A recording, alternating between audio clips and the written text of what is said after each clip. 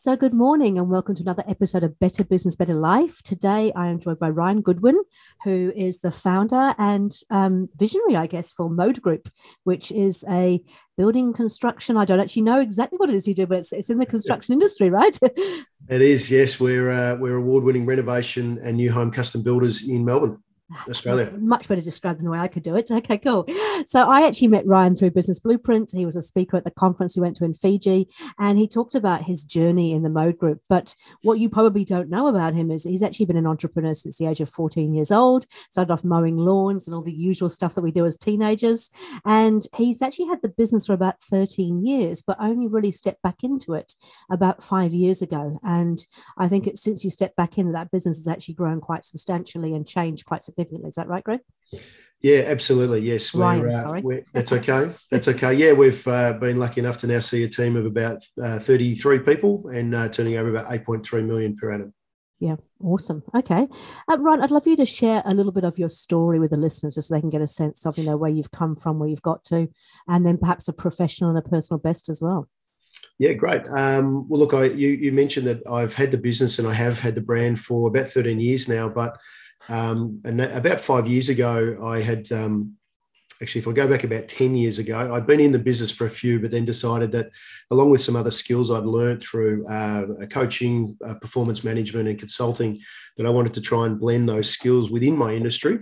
And I decided to take on some larger senior national roles. So I was financially reporting on large companies as director of a couple of home improvement brands and spent about 5 to 6 years, I guess, doing my second apprenticeship and really learned under some great mentors and got to understand what it was like to be responsible for very large business. We had some 300 to 400 staff members in one of them, financially reporting, growing teams, and understanding the operational value of the skill set, the commercial experience that most business owners don't learn. We learn by accident and through experience. And so learning with other businesses under some great mentors really kind of was amazing for me. But at about 5 years ago is when I realised I left the role of a state level director and sitting on the board of a national brand that I was a young dad and starting not to see my at that stage, my first daughter, who's now 7, but just not seeing her for a few days at a time, decided I wanted to be a father and not be absent like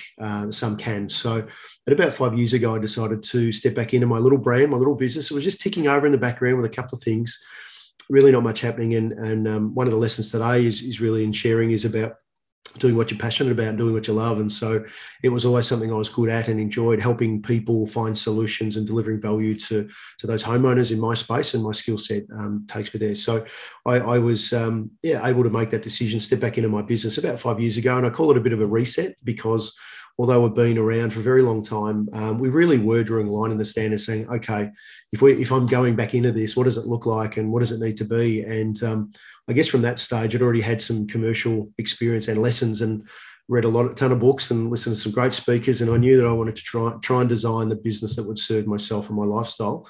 I won't say it's all perfect and done well, but the decision was to leave a really high-paying, high responsibility role to step back into something I had no guarantee that it was going to work out. But the most important driving factor for me was about creating something that was right for my family. And what drove me was that passion and confidence to know that if I kept turning up, then things would be okay. I touched wood a few times, but here we are 5 years later. We're a multi-award-winning builder in the renovation and new custom home space in Melbourne.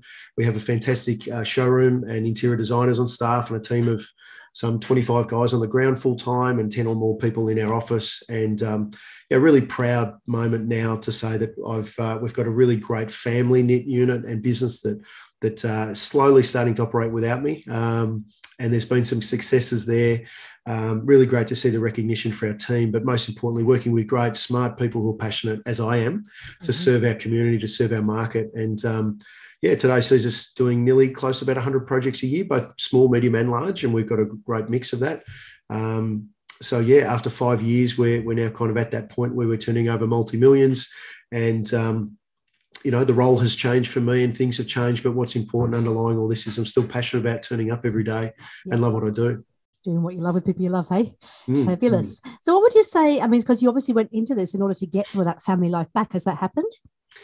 Look, it's been... as a kind of serial entrepreneur, and I'm sure you can attest to this, Deborah, it's funny. You start out And I think I've become sophisticated at a younger age in business because of my exposure and experience. And I'm very humble and grateful for that. So being very deliberate with the steps and stages and the framework that I used or followed. However, I'm also addicted to working hard, like many great business owners, and I love what I do. And so sometimes it's hard to peel yourself away. So I would say that I have gained a lot of those benefits, but I've also created many more targets ahead of me to chase. So I've gone from working hard to get there, getting there and saying, we could do a bit more, we could do it differently, or we could have more. And so I've worked hard again. And so I keep seeing myself probably, every 6 to 12 months, trying to evaluate and consider, sometimes we need to remind ourselves to look back and realize how far we've come. And that's a great reward and something to really recognize. So for me, as I get a little older, I've got to remember I can't keep running a marathon or racing. Maybe I need to slow down and run the marathon is a better analogy. Yeah. But so the short answer is yes, we've seen many benefits. I spent many weeks and months away traveling again with my family, being able to be around and be flexible in my own business, not far from home. But in saying that, I'm a driven individual, so that's seen me challenge ourselves and push ourselves, and which in turn makes you work harder and put your finger in many more pies. So at the moment, I'm going to say I absolutely recognise some of the benefits of the effort and our plans, but also I'm right in the midst and right in the middle of pushing hard and working for that next level again. Sure. But we did actually share when we talked before the podcast, you've been away and spent a number of weeks away in a beautiful place up Magnetic Island, and we're able to kind of go away with the family and still do some work, but have some time with the family as well, right? Yeah, the balance there is really great. In fact, we're back there in a few weeks. And so just about to start a beautiful house, 100 metres from the beach. Actually, my mornings were literally, I wish I could manage it full time, and I might aim for that, but it would mean an early, start like every day, a coffee. The kids and my wife will slowly get up.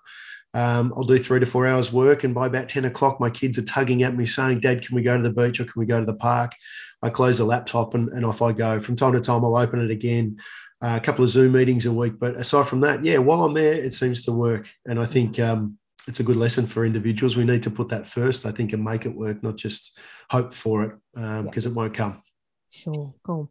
So your business has grown quite significantly in the past 5 years. So if we go back 5 years ago, how many were in the business then? It was literally myself. I came back into the business and I said, I'm not sure. It's funny, actually. I had a beautiful sports car and a really healthy salary, the typical, executive in a large organization. And I literally said to my wife, I'm not sure how this is going to go. I trust in myself, my abilities and my history and experience, but I'm still being cautious. I'm not sure how this is going to go. I'm just going to get rid of the sports car. I'm going to buy a ute. And I'm going to see how it's going to go as a builder.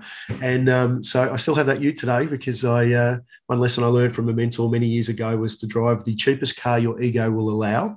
And so I'm still driving. It's a pretty nice ute, but I'm still driving it. But it was literally myself and a subcontractor, and we just developed. Within 6 months, I had a few guys with me in a couple of projects. Within probably 9 to 12 months, I had a part-time admin person working next to me in my home office. Mm-hmm. We shared a very big desk. And actually within about a year, we took on a beautiful showroom where we're now based. We've been here nearly 5 years. We house about 15 staff in here and a showroom, and we outgrow it. We've already outgrown it once or twice. So, it was kind of at the time, I guess, a metaphor of taking the plunge or taking a leap of faith, but trusting in myself, I guess, and here we are. Yeah. So tell us a little bit about some of the highs and the lows on that journey. Well, it's been a really interesting kind of few years. I think the first few years at least, and look, we've seen massive growth year on year for 5 years running. In fact, probably broken some records, I would think. Not by accident, not trying to take all the fame. It was more just, I think, me understanding our market and what our consumers want to see. They want to see trust. They want to see a brand. They want to know that their money can be in good hands. They want to know that their journey through a building project is with the right people, character. The authority marketing, kind of put us at the right position. So the growth, I'd have to say, is one of our biggest successes. And it's been year on year, huge growth percentages. The challenges, some would be with the success of growth, bring the challenges of things like, managing people, hiring, recruiting, managing more people. So I'm a great designer, I'm a great builder, I'm good with my hands, but I spend more of my time managing people's problems now, as I'm sure many of your listeners will probably agree that maybe at a management level or a business owner, they're probably faced with the same. You move away a little bit from the things you love, and you need to find a balance in that as well, or put people in place. But look, we've had great success through that, and I'm pleased that in my previous roles, I've had some experience doing that. And so that hasn't been a huge challenge for me, but probably our growth and success through our numbers and returns, happy clients, numbers of projects. We've won quite a few awards year on year, actually. So all those are great. The last couple of years in Melbourne and in our construction industry have been really tough with COVID. So started out with being huge success with the government incentives and grants. It in fact grew our business, again last year with a few $1 million worth of extra projects supported by government funding to our clients. And so it just we had this floodgate open up and everyone coming in and throwing money at us, and we grew our team again. And it was like, wow, we're riding this wave. This we're going to be great for the next 10 years. And this kind of last 12 months has actually been the opposite. It's been the challenge of material shortages, issues of the COVID kind of rollout. In Australia, we've had large national flooding multiple times, fires multiple times.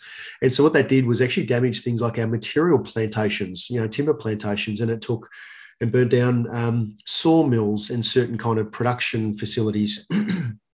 And now this year we're battled with increased material pricing, labour shortages, and the like. So without trying to sound negative, those huge highs have been really massive. And albeit I never assumed would be sustainable for a long period, it's been really great to see everything climb and get bigger for us and see some successes with our team. But yeah, at the moment, probably some of our biggest challenges have been, I guess, not being able to control the market around you, even though, a confident young guy like myself thought I was pulling all the strings and the levers out there.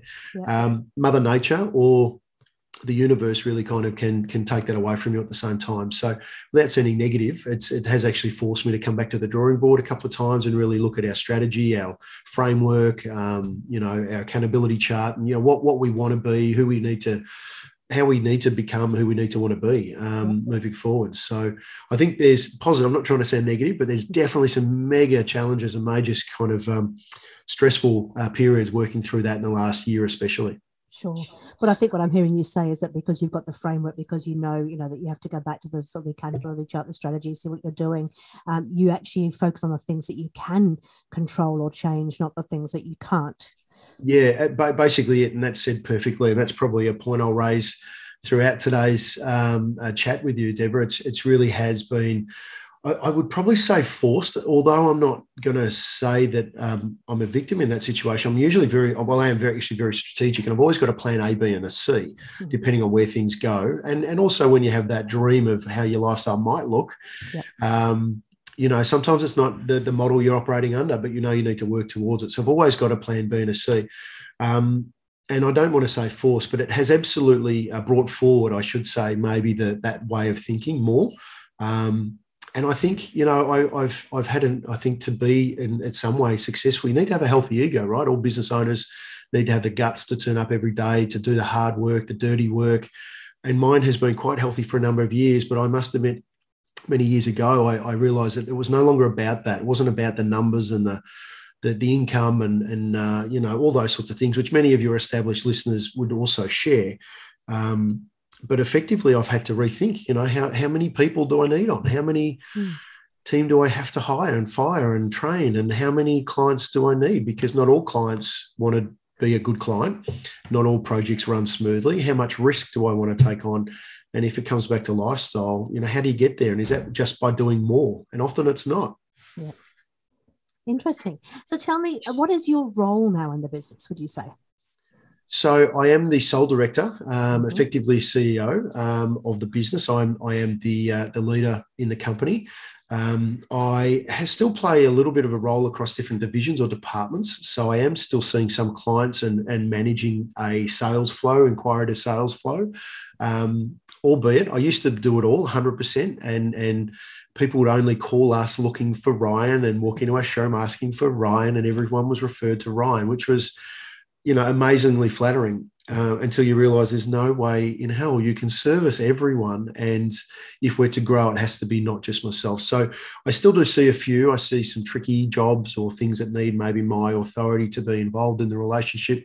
But otherwise, I have a couple other team members that do that. Look, I spend more time these days managing, leading and coaching my team, managing our meetings, our workflow, kind of setting priorities in our business, being the strategic leader in the business as well, overseeing our marketing team and our sales and operational team, and a little bit of the problem solving for our construction team as well when needed. But absolutely have tried to train and develop and empower the people, those managers per division, so that they can do more of their work. But I'm active across the board, but it's much more strategic and much more limited. I protect my time a bit better these days, and also really do trust in the people I have around me. So empowering them to do their work and to take responsibility has helped a lot. Mm.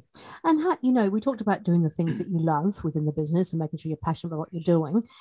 How do you ensure that you stay within that sweet spot? We call it the unique ability or your God-given talent. What do you do to make sure that you are, in fact, not just you, but all of your team are actually working in that beautiful zone that will get the most value for you? Yeah, look, it's a really good question. I thought you were going to ask, where is my sweet spot? And I think anyone could share that. But I think your question's even better. How do you ensure that you are staying in that sweet spot? Because I don't think everyone would be able to answer that or understand the strategy. It's a very good question. Look, I think not being too far away from everything that's going on. We have quite an open office, and I hear and know everything that's kind of happening. And I'm absolutely not a micromanager, and I say that proudly to my team, but I'm really not too far away from a problem if there is one. I care enough for my people to understand where their strengths and weaknesses are, so that developing them. It's also a passion of mine. I've become a performance coach and NLP practitioner, a few other consultancy type training and lessons I've learned over the years. So I think for me, language and management, leadership, those sorts of things are a little more natural. So I think that's also an enjoyable part of what I do, is be able to step in and help and reward and champion and empower other people. So that's one thing that I think I do well, and I manage that by just kind of keeping my finger on the pulse in the office and with the energy levels of individuals and teams. I am probably still remain in a little bit of that reserve sales area. So I guess without saying I'm the face of the business anymore, our brand really stands for itself, but a lot of the marketing material and collateral we do is still with me, so that people think they're close enough to me. But I think it's strategic because they're seeing my videos. I get often people in our showroom I've never met, and I say hi as I walk through. And I say, "Oh, hi, Ryan, I watched all your videos." And it's really, I'm very humble, and it's really cute. But also kind of means the strategy is working, where I can be in the right position, albeit a recording or some information that we've built for someone. So I think really it's about managing my time, managing my diary and exposure, making sure I'm available enough to the teams and the leaders that need it, which I hope will give me just enough time to make sure I'm still saying and sitting in those positions which I love, which is dealing with some clients, dealing at strategy level. I'm a commercial thinker, so I really enjoy business. It's not all hard and ugly for me. I'm a great technician, but I've also enjoyed the journey and learning. So I really actually enjoy the game of life, to be honest. So to be able to sit a little bit just behind and still have an ability to get these hands dirty is great, but also to be able to pull the strings and levers, which enables me to be that entrepreneur, works well. I hope I've answered the question. I'm not sure. I've jumped around a little bit, but hopefully there's an answer somewhere in there. I think there's an answer in there somewhere. That's good. I'm interested. The listeners won't be able to see this, but I can see the big whiteboard behind you. I'm interested to know what's on your whiteboard. What do you measure? What is it that you're keeping track of? Sorry, I should have sat in a beautiful coffee shop or in a garden or something. No, I'm loving this. These are it's a really visual tool, and I've actually had them in many of the businesses I've run, typically mainly just for myself. This isn't for anyone else, but I do feel my team come in and they all list and look. And so effectively from one side of the board, I've got one project manager's projects. I've actually got 3 here and then some inquiries over here. It's a little bit, may seem scrappy, but they're literally a list of, as you can probably see, every line times 3, 1, 2, 3. There's probably 50 to 60 clients up there, I would suspect. So their names, and we're prioritising across months, effectively job starts or project starts, and when we might see them coming through from our funnel. And that then helps me visually understand our priorities and how I communicate to my internal team, my operational team, my interior designers, etc., and how we prioritise the workflow on a weekly basis. So it is a bit primitive. I get that. And I love it. But for me personally, and what you might like, Deborah, is they're all magnets. So I can just drag and drop and move a few around, and it, in a heartbeat, in a 5-minute conversation, we can start shifting those priorities. And then it does, it is really just for me, but I do know the power of a visual tool in the office where someone can walk in and just say, oh, that one's been moved around, I'll go and work on something else. But that's the basis of where I then can communicate outward to my team within the business. So what kind of meetings do you run in your business? Always a level 10, Deborah. That's the right answer. No, we have our leadership meeting once a week. And then what I've really loved seeing, we've been implementing EOS for, I'd say 9 months, maybe not quite 12 months, but something like that. And have been now seeing, and I really love it, to actually sit in on one of my department meetings. It could be operations for our workflow and designers and internal staff. It could be construction, etc. But now the leadership team or those department managers are also running our level 10 meeting. Same template, same ethos, same times. And it's interesting. I do see some of the water getting a little muddied as the lower you go down in our staffing hierarchy, but it's great to see that the education's there around why we're doing this and why it's important and why the framework is there. And even just seeing that same language, and I'm sure you get to see this all the time, but just the same language start to be said and spoken, and to have people walking out of those meetings holding up notepad talking about their rocks. I can tell you a year ago, no one understood what a rock was in that format. And so that for me has been really good. But so we effectively employ those level 10 meetings through divisions. I let my managers or leadership team have their own meetings. Otherwise, for me, it's really checking in with my sales and marketing team, individuals, and, trying to be strategic. But again, I'm not a micromanager. So there's plenty of meetings in my week, that's for sure, probably too many. But a lot of it now is oversight. A lot of it's strategy. A lot of it's quick decisions. A lot of it's, okay, I trust you understand what I mean. You go off and do it. Or you make a start and show me next week. Often I'm very regular saying progress over perfection. So I'm very big on helping people get and build momentum. And often momentum builds traction itself. And that's more important than stopping, slowing down and aiming for perfection. And it's a trap we can all kind of fall into, I think, particularly when we're driven and motivated as we are. We're looking for it to be perfect. I've had to let go of that. I think I was quite guilty. Well, I think we'd all be quite guilty of that for many years. But even probably recently, probably up to a couple of years ago, and I was so aware or self-aware that how many things were hinged off my ability to be available, or my timing, or my next meeting. And I could just see things slowing down around me because it was all on my desk waiting for Ryan's okay, or waiting for... and so quite deliberately for a period, I just said, you know what, these people are here for a reason. I love them. I trust them. They're my family. They're my staff and my leaders. And so more often than not now, I just say, go and do it. And to trust again that they know what they're doing, and we can tweak things later, or if it's really critical, they'll always wait on me. But at the same time, it's really about getting out of the way of others to allow them to succeed in their own right. We talk about letting go, and it is really important. But I think once you've got the right structure and you've got the accountability chart and know what people are accountable for, it just makes it a wee bit easier as well to actually go, okay, it does. We'll let you get on with that. Interesting. Just talking about level 10 meetings. I mean, a lot of people kind of go, how can you possibly have the same agenda for a leadership team meeting as you can for a department meeting or even a sub-department meeting? And I'm always fascinated because I go, just give it a try, see how it goes. And they go, actually, it works. And then they start using IDSing in their family meetings as well, which is always kind of fun. But I haven't taken it home yet, Deborah. I'm not sure how that'll go at the dinner table. There's a really great EOS family planning tool, but I won't give you that just yet. It'll be interesting. So tell me, in terms of the department meetings, it would have been interesting for them to suddenly have this structure, which probably wasn't there before. How has that been accepted, and how does it translate it? Absolutely. And if I use the example of maybe my construction team, and not to call them the lowest common denominator, but often you find tradespeople and who become supervisors, who become a project manager, and they work their way up, but never have they been taught commercially, a lot of things outside of their skill set. So I think it's a great example to use. But my guys and the people who would sit in that meeting, it's not everyone, it's just the project managers, supervisors. Yep.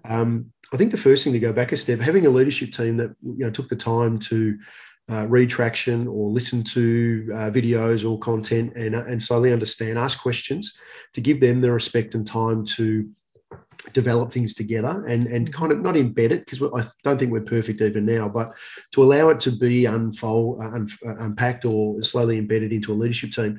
It then meant it was a very casual and easy conversation, great the same language back into their meetings. And so we also supported that department leader by myself and my implementer also in the meeting for the first few to say, okay, guys, this is what we do and this is what it means and here's an explanation. And so we kind of took it lightly, I guess, a couple of meetings and unpacked it with them and then helped them set some rocks. And then, the next couple of weeks realised that their to-do list had to be done and there were consequences if they weren't. And so, not force it down their throat, but really just help maintain structure around what that looked like and what the benefits were.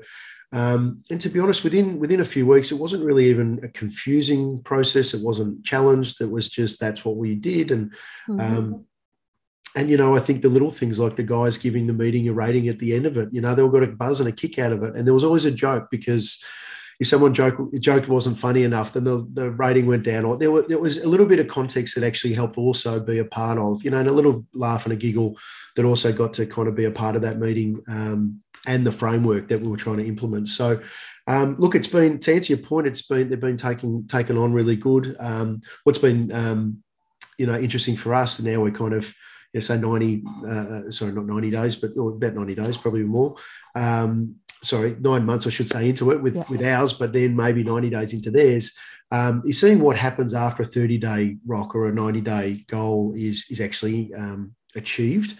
And often for us, we're still in the creating phase. So we're creating better systems, we're creating better processes, we're creating tools or working on mini projects that have got a better what we do and how we deliver service. And so it's nice to achieve that. And what I've learned through watching others, I've been really grateful to see my department managers pick up on this. It's okay, guys, we've got that 90-day goal ticked off, but what's the next one? And they're setting these same rocks or similar for the next 90 days, but they've kind of said, hang on a moment, we've just created this cool tool and a process last 90 days. Well, what do we do now? So part of our next 90-day rocks will also be in more of the implementation, or it might be more of a review process, or we're going to roll it out and then check on it. And then by the end of this 90 days, we're going to have that created, documented, tested, reviewed, feedback, and maybe rejigged or created. So what I appreciate with that is it isn't just the meeting and having them think about goals and more so about the business and departments, but it's actually changing how they think about, okay, cool, well, that was a benefit for us to think about, talk about, and document, but now what?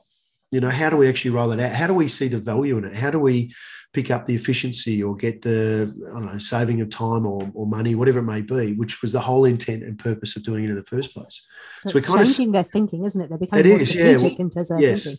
And we're seeing it's like stage one was thinking about what a rock and can we make the deadline? Pretty basic. Can we get across the line? Can we cram? But stage or level two or stage two of the reward here for all of us is the thinking of, okay, well, we've got that done, but now how is it implemented and how can it benefit us and how can we enforce our teams to make sure they use it, or, how do we communicate better around it? So, and I think it's a perpetual thing, Deborah, to be honest. At some point, some of those gifts will keep giving for many months and many years in the future. So, yeah, pretty great.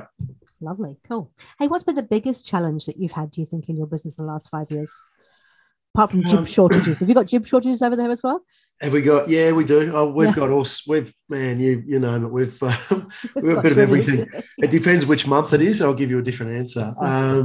Look, to be honest, without making it the easy one, but I've been in construction management. Construction for about 25 years, and in some way of management or leadership roles for some 20 years, and I just haven't seen a challenging time in our space like the last 18 months. And that's due to external factors in regards to post-COVID and the world and supply and materials, labour shortages. So it's probably a pretty predictable answer for your listeners, I'm well aware, but I've been through quite a few shifts in this industry in quite a few different areas and niche products to luxury brands to home improvement brands to, at all kind of levels from mid to senior to executive leadership roles. And I've just never seen it like this time. So There's a lot of factors there, and we're definitely not playing the victim. We're just modifying who we are and what we do to make sure we're sustainable, and we're still leading the market moving out of this. But it's been really unpredictable, and that's probably perhaps like most of entrepreneurs you may know, we're control freaks in our own right, business owners. We like to be in control. And this has been one time or chapter that there has just been little to no opportunity to control the things around us, which has been really challenging. But aside from that, Deborah, because I think that's the easy answer everyone might predict for me to answer, I would say possibly the growth and the things that have come through growth. And of course, I was chasing growth for a number of years. But growth brings with it growing pains. So growing pains being you need to hire, you need to fire, you need to manage differently, you need to recruit. And then it's about, geez, we need the systems. How come they're not doing the way I do it? It's about then saying, well, hang on, what do you mean we need another CRM or a bigger software package or a more this and more that? So they're absolute benefits and rewards out of acknowledging that the business has grown to those levels, but it does change your focus, especially as a business owner as well. And so the challenges there were about keeping up. And probably for about 3 years, I've complained to anyone that would listen about the challenge of the business needing to keep up now. And that's keeping up with itself. You know, we all of a sudden had a brand that we haven't advertised in over 5 years, and we are always booked out for 9 months in advance. We are just perpetually always doing more work. We're multi-award winning. We do all of these great things, and the phone keeps ringing and we struggle to keep up, and we need more people. And it's this, the snowball has kept rolling, even without me pushing it. And then it's about keeping up. You know, do we have the right structure, the right systems, the right software, the right people, the right, you know, do we have enough to keep up? Oh, absolutely. Absolutely. So I think, you know, the post-COVID life in our industry, at least, has been a challenge that I've just not seen in my career. But I do trust that we'll see a way out of that. And there's already some silver linings there. But to answer you, I think, yeah, both the success of growth and the challenges that come with such growth would be the challenge, probably the biggest challenge that I've faced, with everything chasing that snowball down that hill. Hey, we're running out of time. I can't believe it's gone so quickly. Who thought we could talk about construction for so long? I'd love to get some tips from you that I can share with the listeners that they can actually go and do, you know, in their own life. So what would be the 3 kind of top tips that you have, either from a personal or professional level, would like to share? Well, there's a couple of things that when asked this, or, you know, I feel that just naturally comes up in conversations with me. And I think I've even raised it once or twice already in today's chat. But one of them is really focusing on, and if you haven't recently, but getting back to considering doing what you love in regards to being passionate. I'm sure this talks to the EOS lifestyle planning and all those sorts of things, but, you know, cutting all the frameworks out of it, it's just being true to yourself, and by way of saying that sometimes you need to force yourself to sit down and think about that, because obviously often as business owners, we just get caught up in the machine, or chasing a snowball down a hill, or pushing one up a hill. But really, I think often we do forget to stop and think about, is this where I want to be? Is this is it the lifestyle I want? Is it the vision that I had? And I mean that personally, for an entrepreneur, for a family, for children, for a future, for a lifestyle. How much time you're doing what you would like to do. And I heard a great speaker recently kind of challenge us about, well, if you were to start tomorrow, what would the business look like? Who would the clients be? What would you earn? You know, look at your numbers. And I think it's a really great test for us to challenge ourselves with, what would it look like if we had the chance? And then realize that we have the chance every day to create that. And often we're just not. And sometimes we're waiting a year, 5, 10, or a lifetime to look back and then say, geez, well, I should have changed that earlier. And we bring in consultants to tell us to stop and plan differently, when we knew it all along. We may just not have had the tools or the guts. And I even know myself, I'll go years without stopping and thinking I'm chasing the fame, glory, and the growth, but I'm just not. That was taken care of many years ago. So my one bit of feedback would be to consider doing what you love, consider what your passion is, and what does your lifestyle need to look like, and start planning towards that. Not about the business, and it's not always about the business. And I believe a business should be the tool in which you create that lifestyle with, and not the other way around. Another might be, for me, just about turning up every day. I truly believe, at least in my experience and in my industry, it's about turning up when the others don't. And I mean playing the long game. Yep. So if you're going to be the best business coach. You're going to be the best electrician. You're going to be the best cook or the best cafe shop on the corner. It's about consistently turning up, consistently evolving, consistently challenging yourself, consistently asking the market, consistently improving, being better. And even if you are the best, you just need to keep showing up and offering consistency, because most consumers, at least in my space, but I think and feel that most consumers across the globe in all industries want consistency. They want a history. They want experience. They want to know where you've been and who you are. But my belief is if you're doing what you love and you're passionate about it and you just get to keep showing up every day, life gets easier, right? Oh, absolutely. But people love you more for it because you are consistent and delivering upon something you love, and people understand that as well. So I think keep turning up and choosing who you are when you do turn up every day is really important. Yep. Maybe my last one is, I probably touched on it in my first point about reviewing the model you operate under. Now, this talks to choosing the lifestyle or aiming for the lifestyle that you want, but a very, very quick explanation of that is just recently, probably 9 months ago, 12 months ago, perhaps, I kind of forced myself to take a formal review of the business. We do a different range of products in different areas, small, medium, large, etc. And just really realized that the ego in which I was displaying at the time, that of which would say we can do anything better than most. I'm someone who likes to please people and my clients, so I'd rarely say no. And so all of a sudden I was catching myself out with a much greater risk doing a certain range of products or building certain type of projects for people. We had dozens of them a year we're doing. And really they just weren't performing for us. I'm more inclined to say we weren't performing well enough to make a good return from those projects.